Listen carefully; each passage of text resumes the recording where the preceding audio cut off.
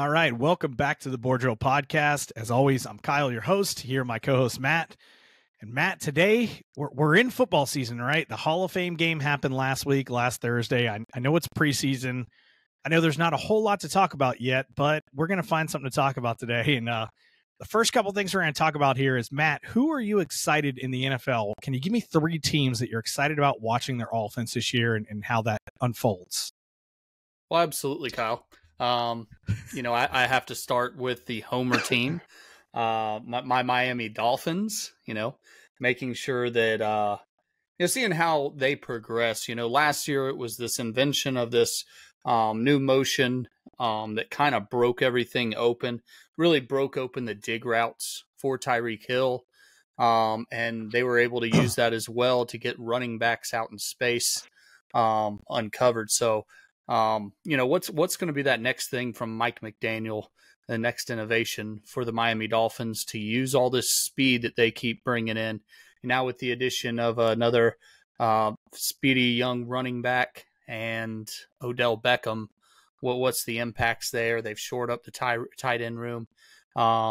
You'd like to see more improvement on the O-line from them, but I think they've definitely made some interesting moves in the offseason and setting themselves up for something. So I'm interested to see what Coach McDaniel does.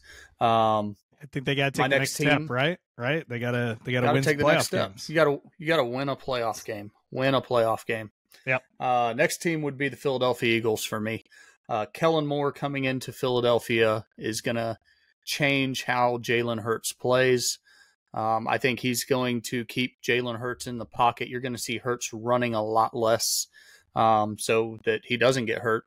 So I think you're going to see Kellen Moore take a lot of what they did with Dak Prescott in Dallas and apply that to Philadelphia and apply it into a similar skill set quarterback in Jalen Hurts. And then how does the addition of Saquon Barkley? Does Barkley still have the juice left to be a big-time contributor to that team? Could make that offense very formidable. And then I was kind of, for the third one, I was on the fence between the Texans, the Ravens. Ultimately here, I'm going to have to go with the Texans is the most interesting to me. Obviously an incredible rookie year that's going to be hard to replicate for CJ Stroud. But the Texans were aggressive. They went out, they got Stephon Diggs, they got Joe Mixon. They added athletes there to that offensive attack that are going to make it very difficult for defenses to cover. And if CJ Stroud can do 90% of what he did last year, I see them making a run into the playoffs just based on their offense. Yeah, I mean, it'll be good to see the Texans finish second, because go Jags. So, so look, on the flip side, my top 3 NFL defenses, and this is, again, like Matt said, this is a personal thing that we want to look at. Look, my first one's a homer pick too. It's the Jags, right? Brand new DC, Nilsson, he's coming over from the Falcons. I'm excited to see the transition from, I've always said 3 down and 4 down. There's not a whole lot of difference, but there is a little bit. And the first thing is, I never want to see Trayvon Walker or Josh Allen drop into coverage again, right? We'll cut those bad boys loose and let them chase the quarterback. So excited to see some more 4 down stuff in Jacksonville, see what that turns into. I think there's some talent on that Jacksonville D-line, adding the Arik Armstead guy from the 49ers, along with what I thought was a pretty good defensive line. We'll see where they go from here. So hopefully that's an upswing there, being a homer, right? My next one is the Chargers, right? They add Jesse Minter from Michigan. Obviously, the Michigan defense was outstanding last year at the college level. See what he does with Harbaugh there with the Chargers, right? He's got pieces. He's got a Bosa brother. He's got Derwin James. He's got these guys that he can play with and do some creative things, and that's what he's known for, right? Finding creative ways to bring 5 and play like the trap 2 or the cover 4, what we call spot coverage, where it's 2 under 4 deep, but it's more of a cover 4 look. So really excited to see that. And then my third one, really along the same lines. It's a little redundant, but it's McDonald over there in the Seahawks. Kind of same style stuff, right? He's a Michigan guy as well, but he's so creative with his blitzes and packages and everything that he does. And I'm excited to see what he does with that Seahawks talent, especially in the back end. They are young and they're pretty darn good there. So those are my 3 NFL defenses I'm excited to watch. Again, doesn't mean that there aren't other exciting defenses. We could get 6 games in and I'm like, oh my God, let's check out this defense. So that's who I'm excited for. Let's transition to college football real quick. Oh, sorry, go ahead. Yeah, no, let's go ahead. All right, transition to college. Who are the 3 college offenses that you're excited to look at? All right, so I mean, there's a lot of movement always in college football, so it's hard to keep up. One of the schools didn't have much movement at all, and that's Kansas. Kansas is always putting out interesting sets, and they find ways to use all these personnel sets to get these big bodies on the field and really use a lot of misdirection. And to me, that's fun to watch. It's fun to see. It's not fun for my favorite team to play them when they're doing it well and when they're executing well. Kansas becomes very difficult to stop. Yeah. Jeff Grimes is the offensive coordinator, someone I've followed a long, long time when he was at Auburn with Gus and really got to read into his material. Yeah. I'd say next would be Mississippi State with Jeff Lebby going over from where's he at? Oklahoma? Is that Ole Miss? Was he at Ole Miss? No, he went to Oklahoma. I don't know. He's bounced around, but Lebby, a favorite of ours from UCF. But Jeff Lebby making the move to Mississippi State, running that. He's always going to be in that real wide sprint down the field scheme, vertical choice stuff. So it'll be interesting to see how that plays in at Mississippi State and what he's able to do in 1 year there. A traditional, you go back into what they'd been doing before, air raid style thing that maybe he can tap into that really quick. And then the last one would be North Carolina State, mainly because of the quarterback they pulled in. Always enjoyed watching Grayson McCall at Coastal Carolina and thought that he was really good in that option scheme they ran there.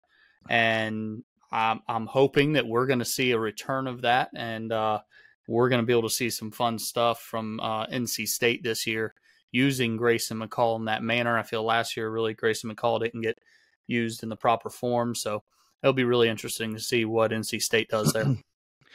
Yeah, so on the flip side, one team that I just love to watch their defense, and they hadn't been very good, but maybe they got their quarterback now, but Nebraska, right? They run a version of 3 high, but they're very multiple with it.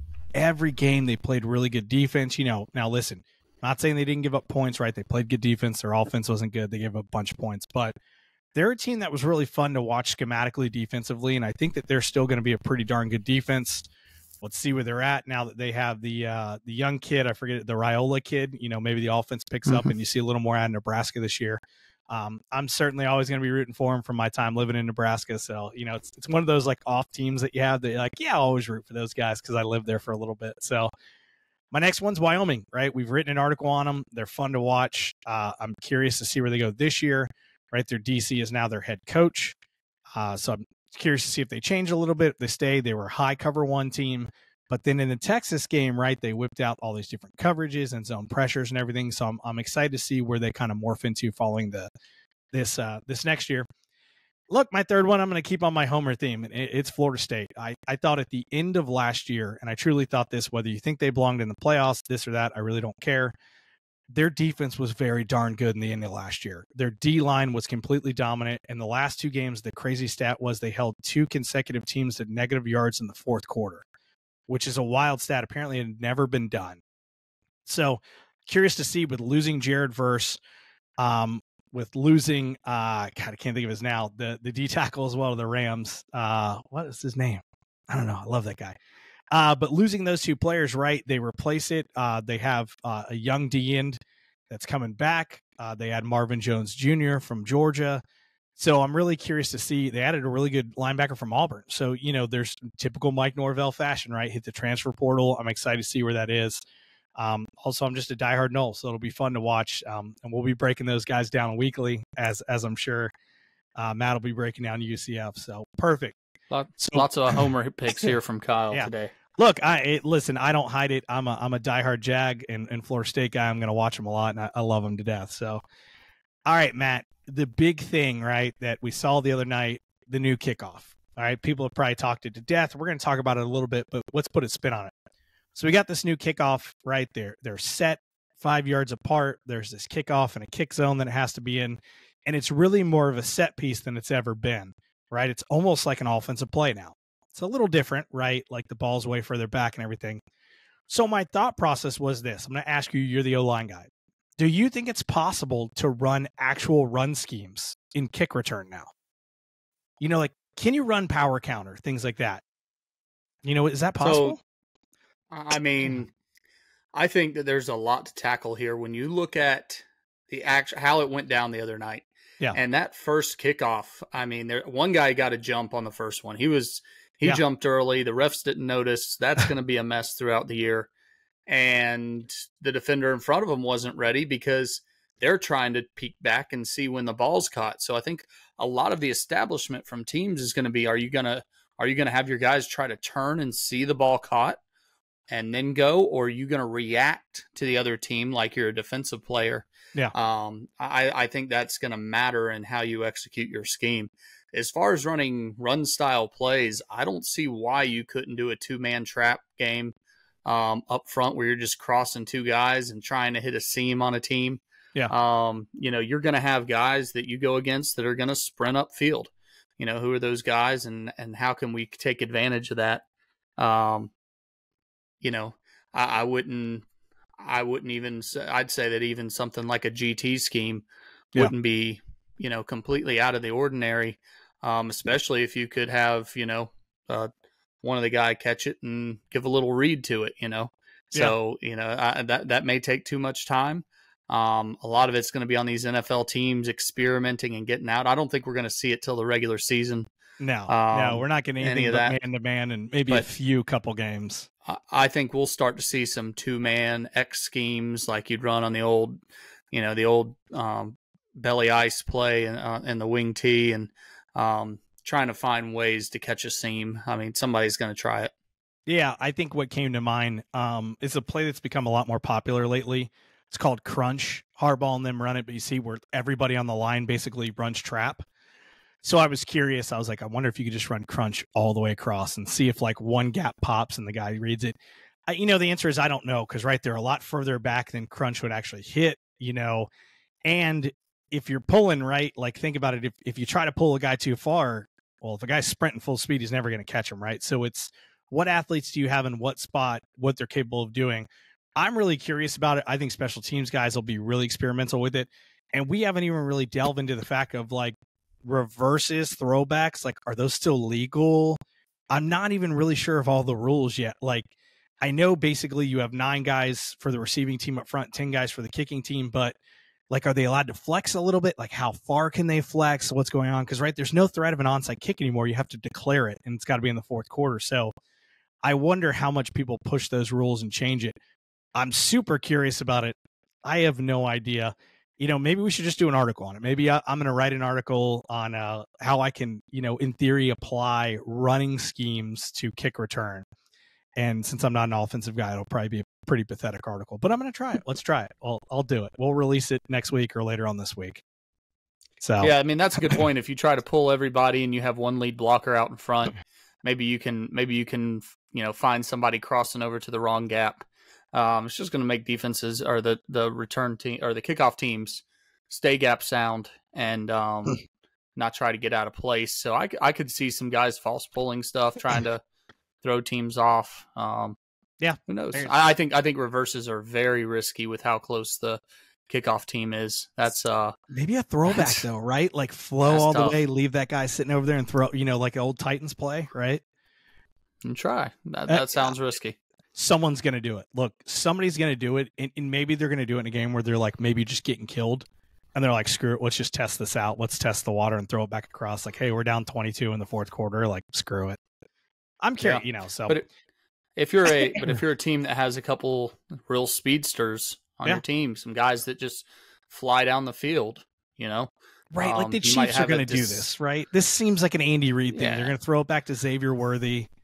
And he's going to take off with his 4.2 speed. Or the Dolphins, you know, it's going to be one of those teams, right? Like, let's just throw it to this super athletic guy and see what happens, you know? And if not, who cares? We have Patrick Mahomes, he'll lead us 90 yards to throw a touchdown anyway. So I just want to know how Devin Hester would do in this. You know, you wish you could see, hey, what would Devin Hester be able to do in this situation? is an advantage or disadvantage. Yeah, right. It's still kind of similar. It's a little different, right? Because it's not a punt. I returned punts, and the one thing I liked about punts were guys came in waves, right? You didn't just get 10 guys bolt. I hated returning kickoffs. I did it like twice in my career. I was like, I'm good. Stick to the punts. Because everyone comes down on like one wave, and you're really just sprinting and hope that something creases, right? And in my, experience, if it doesn't crease, sometimes you just get leveled. It sucks. So and that was 20 something years ago, and I suck. So who cares? But I think it's like you said, it's a really cool thing. It's not quite a punt now. It's not quite a normal kickoff. It's somewhere in the gray area, but you can play some new tricks, I think. And I think whoever figures out the tricks quicker is going to be more successful, and then everyone's going to copy it because it's the NFL, right? They're going, oh, that looks really good. Let's do it. So the next step would then, how long till this goes to college? How long till it trickles down to high school next year? What's the progression there that high school coaches are going to have to be able to be watching this and learning as they go to be ready to apply it to their own game? Yeah, I think the first part is exactly what you said. If you're a high school or college coach, you need to be paying attention to this because it's coming, because they've deemed it as a safety thing. They're going to have whatever stat they want to back it up. Whether you believe in it or not, I don't really care. There's going to be a stat that came out like, right, concussions are down 23% on kickoffs, or this is down or that's down. And then college is going to say, okay, cool, we have a new thing that we can wave the safety banner with, right? And we're going to implement it, right? Just like the hip drop tackle and all that other crap. So once it goes to college, it's only a matter of time before it goes to high school, right? That's just how rules work. And so I would think it's coming in the next couple of years. I would say 5 years at the max. It's going to be in the high school level. Look, am I certain of that? No, but I just assume that'll happen. So coaches just, it's probably something where you want to start collecting cut-ups now, so we'll do that, Matt. I think it'd be cool throughout the preseason. Let's collect all the cut-ups preseason and then do the cut-ups through the first 4 weeks, and let's see how it changes throughout the NFL. That'll be a really cool thing there. So yeah, I think you're going to see some change there as it goes. Yeah, it's an evolving thing. So I'm excited to see it. I think special teams coaches, maybe they're a little refreshed now, right? Something new that they get to scheme. I don't know. Maybe they're more stressed. I can't do what I've been doing for 20 years. So, and so there's another thing, Matt, right? Here's the other thing. We'll watch preseason games, and I know they're very vanilla. But, man, how many times I still see in the NFL, even in regular season games, that country cover 3 and just them struggle, right? Like, because as soon as they see it, the offense comes out and runs 4 verticals, and the other night in the Bears-Texans games, these backup quarterbacks are just annihilating the seams. And so, what is the thought process behind that? Like, I've talked to people about it, and they're like, well, in the NFL, they want it simple, they want it plug and play, and let the athletes be the athletes. But at some point, right, like the athletes are going to be the athletes on offense, and they're not stupid. They just find the hole. When a linebacker's staring at the quarterback, Travis Kelce's smart enough to slide left and right. So, like, what's your thought process on this as an offensive guy? As a defensive guy, I hate it, and it seems to never want to go away. I think you see a similar thing from the offensive side in the NFL. There's a certain enough amount of blandness to it. I think teams get really interesting down when they get in the red zone, when they get at the goal line situation. But beyond that, you're going to watch a team run split zone or stretch all the way down the field in the run game, mostly stretch. And, stretch is the go-to play in the NFL because of the athletes you have up front, and you're trying to force those defensive linemen to play laterally instead of getting vertically up the field. Yeah. You wish you'd see a little bit more variety from these offenses, but I think it's the same thing. It's a comfortableness. It's comfortability. I mean, even at the college level, watching UCF's offense last year, who is, Gus has traditionally put out a very interesting offense. I mean, they were split zone and they were GT. Yeah. That's it. And there wasn't much variety from that. Yeah.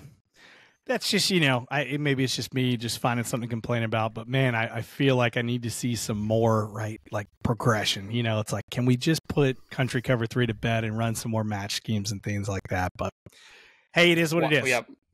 Why a team would sit in cover 3, I don't know. No, seems like my favorite offenses target. have that one figured out. Like every offensive coach has an answer for cover 3. So I'm with you. Perfect. So Anyways, hey guys, look, we want to do a quick episode this week. We don't quite have all the football content we want yet, but we want to keep producing and kicking things out for you guys. So, Matt, any other closing words on the few things we talked about? We're excited for the football season to start. It's coming. We're on the edge of our seat. We're just waiting for the content so we can break it down for you guys. Let's get this season rolling, man. Absolutely. And like we said, just tune in to all of our stuff, Apple Podcast, Spotify Podcast, on YouTube. Also follow our Substack. That's on www.boarddrill.com. We're going to be writing all year long. Matt's going to be kicking out offensive articles. I'm going to be kicking out defensive articles, breaking down NFL college teams. Coaches, we're here for you. If you're interested in us breaking down something, send it our way and we'll do it. For me and Matt and the Board Drill, signing off. Have a great day.